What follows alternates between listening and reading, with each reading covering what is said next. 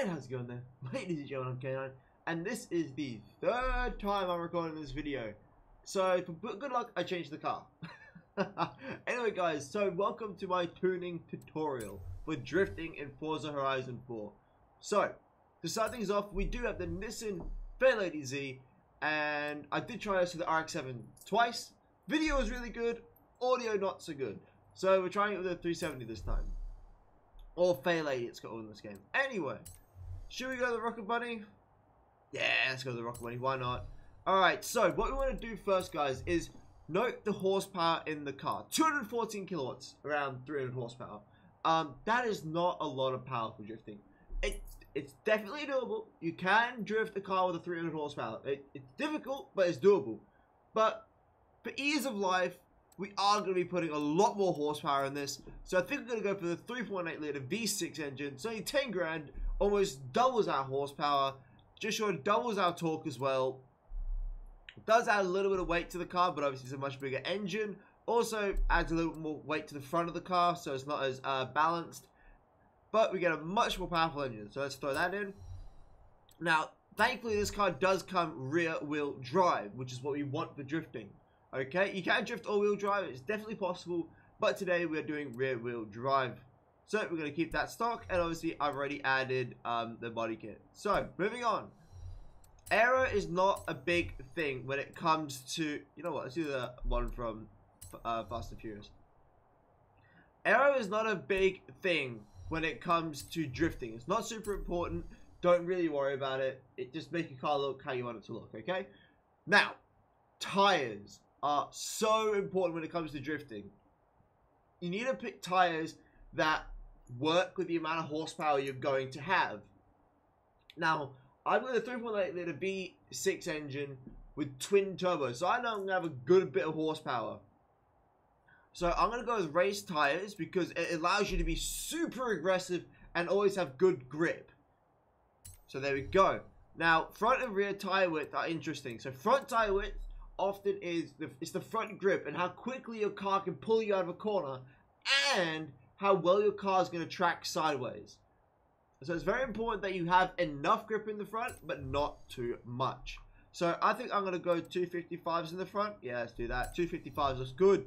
Alright, and the rear, this is where all the power is. So in the rear, you want tires that will spin but also give you good forward momentum so you can do longer corners, you can do the short corners, you can do any corner you want. You need tires that are going to give you that momentum to be able to do those corners. So I think I'm going to go 280. Yeah, I'll go 275s. 275s feels about right for me. Again, easily changeable if you feel like you have too much grip or not enough grip. Alright, rims don't really matter too much. Pick ones that you think look good. The only thing they can do, the lighter is generally the better. For drifting or for racing, for anything. A lighter car is always better. But we're not racing for millions of dollars here. We're just trying to have some fun going sideways. So wheels aren't incredibly important. You know what? They don't look too bad. I don't want to spend too much time looking for wheels. So they look alright. I don't want to make them any bigger. That looks about the right size for me. So there we go. Now, the drivetrain is very important. It's all about how quickly you can change your gears, as well as, more importantly, changing gears itself. It allows you to keep the gears close together. Stay in that power band. The all-important power band for your car. Also, with twin turbo car, you want to stay where the turbos are nicely spooled. So, again, you're in the power band of the car. Also, upgrading the differential allows you to lock your diff, which we'll be talking about when we get into tuning. But make sure you have all those upgraded. Whether you're doing a high horsepower build, low horsepower build, very important that those are done so you can adjust your gears in tuning. Now, brakes. I always upgrade my brakes. I always feel more comfortable when I know my car's going to stop on a dime. So, upgrade brakes. Obviously, it's very important in any car to have good brakes. We're going to be drifting, so we'll add the drift suspension. Basically, it gives you more turning angle, so you can have more angle in the car. When you're drifting, you can throw a nice angle. Very, very nice to have. Not needed, but highly, highly recommended. Now, roll bars are good for tuning, so throw these in for tuning. It does make your car a little stiffer, but you can adjust that in the tuning to make the car soft again. Now, I like putting the roll cage in just for aesthetics, and it does stiffen the car up a little bit more. So, throw it in. And it makes it look a bit more like a race car, which I like. Now, I do tend to enlighten my cars. You don't have to. It's not 100% needed. If you like a heavier car, which I can drive a heavy car. I do enjoy heavier cars. It does enable you to weight transfer a lot more. But a light car is also quite nice to drive. It means you have a bit more horsepower to weight ratio. Now, I'm going to do a very basic build. I'm just going to max this car out just so it's easy to tune. And I'll show you guys what... I'll tell you guys why it's easy to tune. So with a high horsepower build, it means you always have power. You have a lot of power to play with. So you don't really have to worry too much about how the gears work and all that. You can easily compensate tuning for horsepower. But if you really want to get a fine-tuned car, generally a low horsepower car is something that needs to be fine-tuned. High horsepower cars generally work even if not fine-tuned. But you can fine-tune it and then they're absolutely incredible. Now, so that is my upgrading of this car. We just sort of maxed it out, I think. We got to about 1,000 horsepower. Yeah, 758. We're at about 1,000 horsepower. And it's going to cost me 111,000, which doesn't really bother me. I got 24 million. Alright, guys. So, now that's done. We need to do the all-important tuning on the car. Okay, so we're going to start off with the differential. I always do this backwards. I always go differential back. Don't ask me why. I'm fucked up. I know. Alright, so differential. So you want to lock the diff for acceleration completely 100%. The reason for this is it allows the rear wheels to spin at exactly the same time at the exact same speed. This is helpful because when you're drifting, it's going to keep the wheels spinning all the time. Okay, and it keeps them spinning at the same time, so it makes burnouts easier, makes keeping the tires going much easier. If you don't lock the diff, your tires aren't going to spin. That's going to be really awkward. Now, with deceleration, I do not lock it. I go 85%. It just helps with grip and things like that. I don't like it completely locked. It feels off to me. I don't completely lock it. So, don't apply. Alright, so that's what my diff looks like, and the reasoning for that, again, locks the diff, keeps the tires spinning. Don't lock the diff, allows them to spin a little more independently, just gives you a bit more grip at times. Now the braking I do not touch, okay? So the braking force, you can have braking bias to either side of the wheels. Again, that just sends more power to the brakes at the front or the rear. I don't like doing that. You can do that if you want, but I don't touch it. Same with braking force. It just, there's more braking power in the car. And you don't have to press the brakes as hard to lock them up or anything like that. So I don't touch either of these. I don't see the need to. I like having a bit more of a balanced car. Aero, like I said, doesn't really matter. Don't touch it. Doesn't really do anything in a drift car. Now, dampening. This is all about how a car grips and how it rebounds after some body roll, okay? So I quite like having a bit softer dampening. Not super soft, but just under 50% is where I like my dampening. And, okay, bump stiffness is quite nice as well. Nice and soft. So, in a drift car, you want softer suspension because it allows your car to body roll and allows you to weight transfer through a corner. Same with springs. I want my rear to be a little softer than my front. But yeah, same with springs. It's all about weight transfer. So, if you have really stiff springs, your body's going to stay rigid and straight, which you don't really want. You want a stiffer suspension in racing so your body stays straight so it doesn't transfer weight so you don't spin.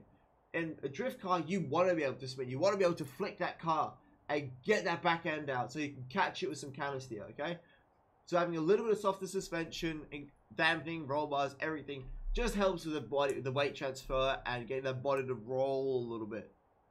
And same with roll bars. Anti-roll bars are exactly that. They stop your car from having any body roll. We want a bit of body roll. We want that weight transfer. So, as you can see, I've just made it under that 50% line. A little closer to soft than stiff. And that's how I want it. I'll apply it quickly and we'll go back in. Excuse me, I don't know why I'm yawning. It's midday. Anyway, so, camber. So, you often see a lot of drift cars with funny front wheels where they're really really cambered out. So instead of having straight wheels, they're really kicked out. The bottom are kicked out quite far. That's called negative camber. Positive camber is when it looks like the wheels are being kicked in. So these are the base of the wheels. This is the top of the wheels. They're really weird. The reason we want negative camber is when we go car to the full lock, the wheels might look like this, but when you turn them, they go flat. They become flat on the turn. Okay? So that's why we want it, because when we counter steering, we get full grip out of those tires. So it's very important that you do have quite high camber, but if you feel like your front end has too much grip, you can lower the camber if needed. You can adjust the tires, the compound, or the width, or adjust the amount of air in the tires, which we will get to as well. Now the rear camber, that's all about how much rear camber are on your rear tires. This can adjust how much power you're putting to the ground, because less tire touching the ground, the more they'll spin. More tire touching the ground, the more grip you got, okay? So generally 1.5 is a good medium. Some of my cars have more, some of my cars have less. It all depends how much power I need to get to the ground. So if you feel like you're just spinning tires and not getting anywhere, give yourself less camber. If you feel like you're just gripping up all the time, you're not spinning any tires, add a bit more camber. There's also other ways you can tune your tires. Again, width of them, compound, tire pressure, which we'll get to. Alright, toe is all about how sharply your car turns in. Generally, I don't touch this, but you can touch it if you really want to fine tune a car, but then read the description. It's quite confusing in how it works on a car, and it fiddles with all the cars very differently. Generally, I don't touch it. Now, front angle caster, 7 degrees, it allows you to steer lock a bit further. Very important. Does make your car a lot easier to drive, so I highly recommend keeping that high. Alright, gearing. This is all about trying to keep your car in that power band. It is so important that your car is in the power band, okay? Because we need to keep it in the power band to keep those tires spinning, to keep the forward momentum, to keep the car sideways. So tuning the gears is all about how the driving feel is, okay? It's very important that you get the driving feel right and the gears right. We'll explain a lot more of that as we start driving the car. Tires. Now, tires are super important because it's all about your grip. Now, if you don't want to change the width or tire compound of your car, you don't want to waste all the money in the game, the alignment and the tires is a place where you can make up for too much grip or not enough grip. So lowering your tire pressure means that you will have more grip. Now, if you think about it, when people go off-road, they don't inflate their tires, they deflate their tires. So their tires have more surface area on the ground because they're being flattened by the weight of the car.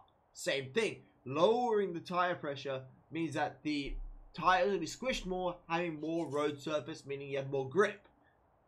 So if you raise it, it's the exact opposite. Your tires will raise up and become more of a V. So instead of being like this, like normal, or flat when you deflate them, your car tires will do this. And that means you have less grip because less tire is touching the road. Simple enough. Both front and rear work the same. So low, more grip. High, more grip. Less grip. God, that's backwards. Low for more grip. High for less grip. Anyway, so those are the tunes. Again, I haven't touched the gearing because I haven't driven the car yet. And actually, I haven't tuned a Fairlady Z in a very long time, so I don't actually remember how they drive. So it's actually going to be quite an interesting video. See if I can get her to be nice and sideways. Alright, so I do want to get rid of this horrible orange color. I really don't like it. See if anyone's done some cool design. See if we've got some Drift King ones. Oh, okay, apparently not. Righto. No one's done the Drift King one? Or did he have a 3... I'm pretty sure he had a 350. Yeah, he did. You know, it's like one of the ugliest vinyls ever, let's be honest.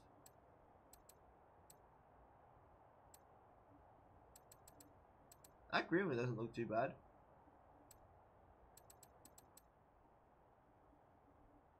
Yeah, let's get the purple one. Why not? Favorite color is purple. Purple's the channel's color. Let's get a purple car. Come on. There we go. Alright guys, so it is time to leave the festival and we're going to fast travel to the top of Drift Mountain, that I like to call it. We're here on Fortune Island. That's where I'm going to tune the car because I absolutely love the downhill mountain drifting area. Again, Turn 10 playground games. What a fucking road, guys. You guys knocked it out the park. You really did. Alright, so we're going to fast travel to the top of the mountain, have another loading screen because we all love loading screens. And we're going to do a downhill in a completely unadjusted gears and completely unadjusted tune other than what we did in the festival.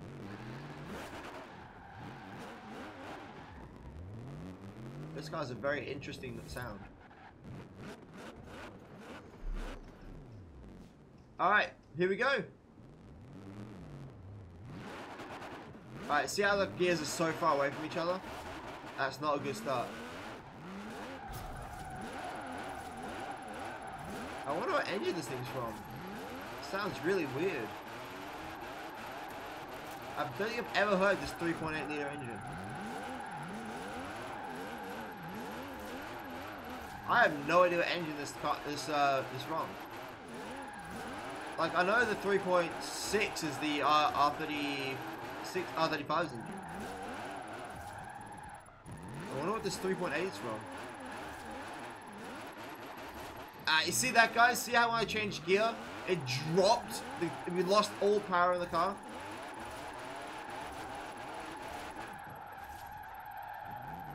This engine sounds super weird, dude. Never heard anything like it.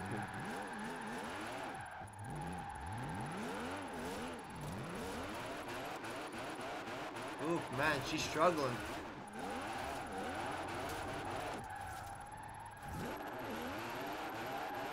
It's such a weird engine sound. Anyway, guys, what I am looking for while I'm drifting is how's the grip? Is she easy to hold angle? Can I throw more angle? I'm trying to feel out the gears. So the gears are a little far away from each other, but they all are too far away from each other. So I'm going to adjust the final drive gear to start things off. I also may adjust the rear tire pressure as well.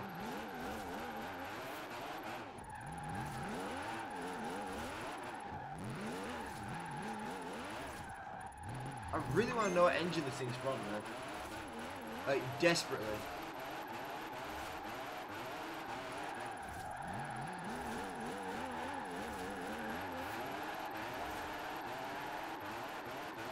As a whole, 400,000 on a downhill and a rear-wheel drive. That's really good. That is really good. Alright, so the all-important tuning process begins. Alright, so I felt like the rear had a little bit too much grip. And now I've got my fucking girlfriend messaging me. Of course I do. Anyway, focusing back up. So I'm going to increase my bar or tire pressure to 2.3. A little bit higher than normal, little less grip. Now the gearing. Like I said, all the gears seem really, really far away from each other. So I'm not going to fiddle with all of this. What I am going to do is I'm going to fiddle with the final drive. Because the final drive fiddles with all the gears as a whole. So I'm going to push it more towards acceleration. See at the bottom right how they're a lot more clamped up together now.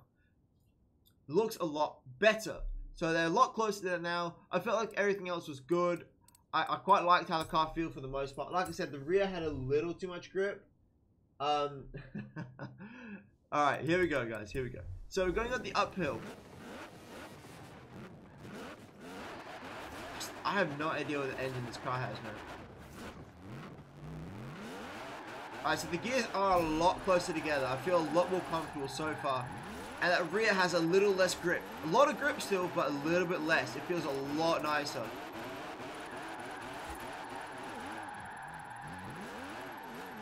There we go. She's feeling much nicer, man.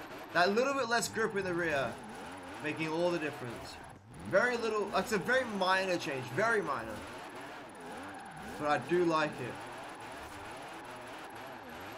Do you guys know where this 3.8 litre engine is from? It is the weirdest sounding engine I've ever heard.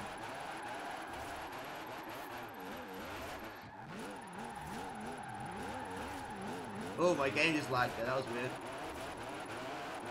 Alright, 50 is a little bit of an adjustment, but still good.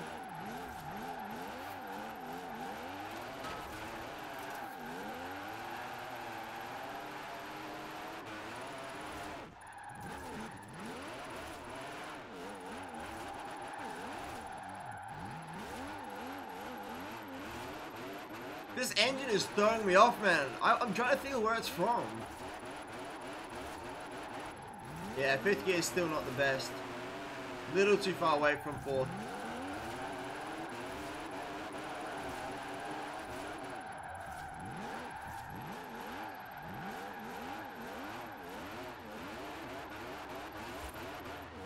What a peculiar engine sound.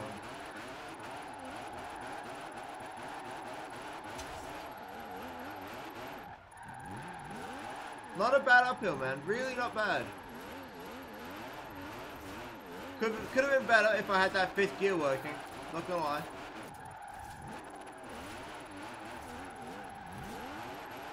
But as a whole, not bad, man. Not bad. 370 on the uphill. Really quite good. Alright, so as we're going up the hill, guys, did you remember what I said I needed to change? I didn't like 5th gear. 5th gear fell off. It was a little too far away from 4th, so I'm just going to bring it a bit closer. And I'm going to bring 6th a little closer just in case. So now you can see everything is the same, except 5th and 6th are a bit closer to 4th. Just giving me that ability to go into 5th without getting kicked out of the power band every single time. So, hopefully, guys, this should be the last iteration of a basic tune on this car. Now, the reason I didn't adjust all the gears is because I quite like 4th gear. 4th gear is quite a nice gear. It's not too long, not too short. Very, very nice. I really like 4th gear. I just wanted 5th gear to talk to 4th gear a little bit better. There we go. Throw a little more angle. That's it. There we go. Ah, still a little far away, I think. Definitely better, though.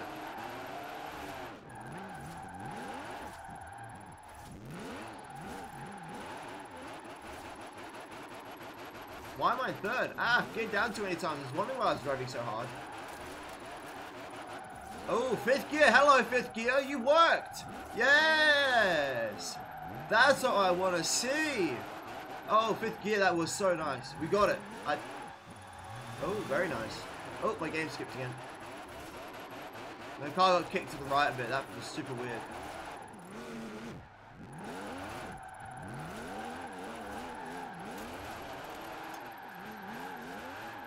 Oh, dude, look at 5th gear, man. Bringing us around. That's what we want to see there, boys. That's what we need.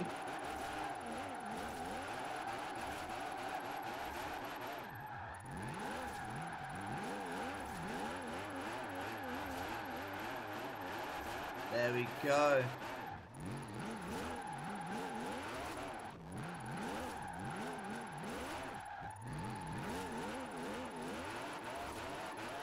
Not quite as big a run as last time on the downhill, but still fucking awesome. Actually, it might be better. Hang on. Throw that wide. 408,000 downhill.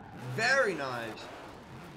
Alright, guys. I am super comfortable with this car. I think this is a very, very smooth tune. Really nice. I'm really, really enjoying this car. So, what I'm going to do, guys, is I'm going to do one final downhill. I'm not going to say anything. I'm going to let you guys appreciate the beauty of this car's tune. Now, before we do that, I do want to go through one final time with the tune, guys. Say what I changed, why I changed it. So, as always, start at the end for reasons that I'm weird.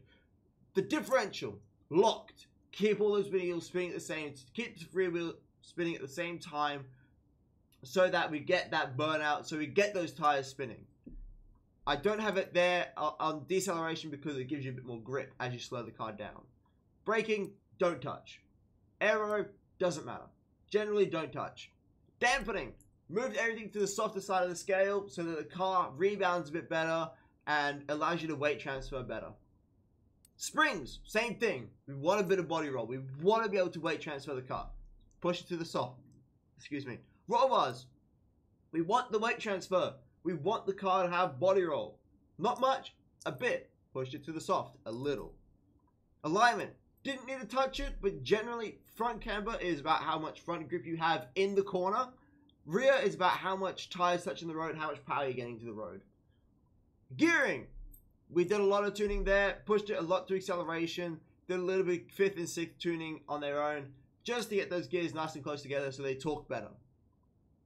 Tires, I actually tune tires. I don't generally do this. Generally get my tires really well on the start. But we did increase the tire pressure in the rear, so there's a little less grip. And by God, is this car a lovely car to drive. Now, I will be posting this tune on the storefront for you guys if you just want to download it and give it your own go.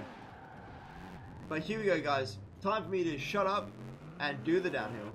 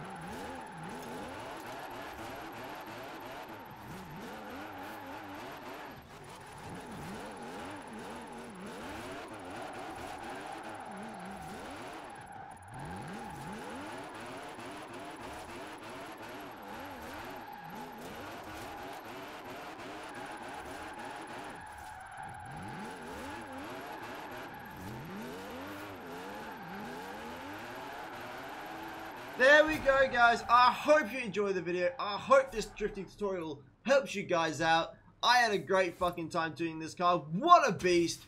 Like I said, guys, I am going to put this car on the storefront for you. Here we go, into the store. We want to save the setup. We want to give it to my viewers. These cars are fucking amazing. Tutorial car. There we go. Name the tutorial car. You guys will easily be able to find the tune. It's under my gamer tag, YT and Canine. Here we go, into drift. Yep, drift. I want best of handling. And let's see. Car from drifting. Oops. From tuning. Car from tuning tutorial. There we go. Share, baby. There we go, guys. So you definitely can get that car now. All you have to do is search my gamer tag, search drifting, search handling for the Fair Lady Z. I hope you guys do enjoy it. I hope you guys enjoyed the tutorial. I hope it gets you sideways.